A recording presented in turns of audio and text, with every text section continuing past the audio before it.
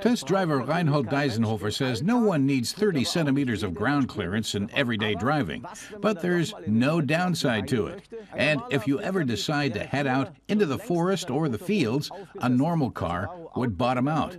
But the new version of the Subaru Outback won't. It also has new assist systems. Since its introduction in 1995, the Subaru Outback has been a true crossover, combining the strengths of a car with those of an SUV. Now the fifth-generation Outback has arrived, presented with a new fresh look, revised engines, and numerous new interior elements. We tested the Outback in the comfort range with the powerful 129-kilowatt four-cylinder boxer engine and the Lineartronic continuously variable transmission. It takes 10.2 seconds to reach 100 kilometers per hour and has a top speed of 210 kilometers per hour. Subaru says overall fuel consumption should be 7.0 liters per 100 kilometers. And the price for our Outback is 38,400 euros in Germany. The Subaru has been criticized for not having the most advanced assistance systems, but Reinhold says that should be put to rest. We're trying out the hill descent control. In rough terrain, it allows you to concentrate on steering. The all-wheel drive takes care of the rest with its sensors, so coming down the hill trail is no problem. Also installed are two front cameras. They monitor the traffic ahead and recognize obstacles, cyclists, or pedestrians, even at a distance of 110 meters. They beep if there's a danger of collision or if you might be veering off the road, but they do it to an absurd degree. Too many beeps can annoy the driver and lead him to switch off the whole system.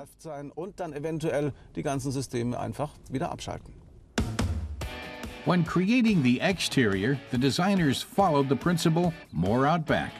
The unmistakable style and powerful appearance of the previous models was emphasized even more. The goal was a distinctive silhouette.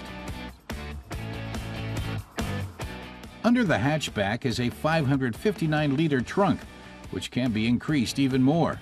As much as 1,848 liters are possible.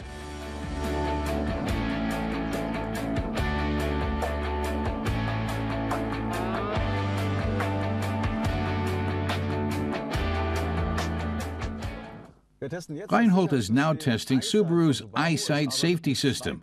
It works with two cameras, which together generate a stereo image. They monitor what is happening in front of the vehicle, helping you to prevent accidents. We drive toward an obstacle, and the car brakes by itself, avoiding a collision.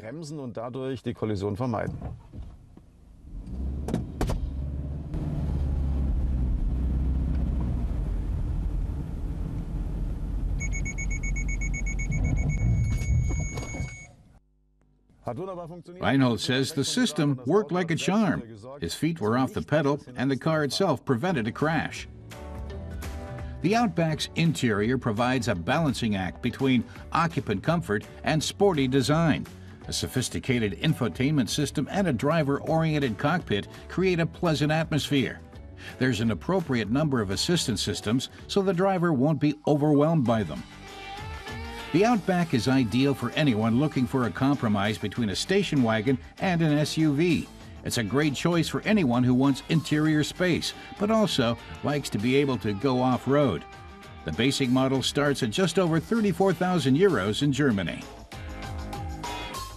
Reinhold says modern assistance systems have helped the Subaru Outback catch up with competitors such as the Audi A6 Allroad and the Volvo XC70. It's sportier than the predecessor model, but this performance comes at a price. Although the door sills look great, if you really take the car off-road, you can get your clothes dirty climbing in or out.